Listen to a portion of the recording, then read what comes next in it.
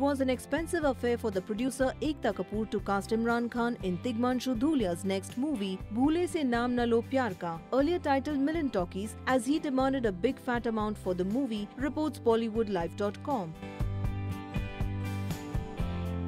Reportedly, Ayushmann has replaced Imran in this project as certain logistics couldn't be worked out between Imran and Ekta. Quoting a source, the report stated that Imran wanted 3 crore and no distribution team was willing to back such an expensive film, which would have to be sold at a very high price. Moreover, distributors told Balaji that there would be no recovery for such films at the given budget.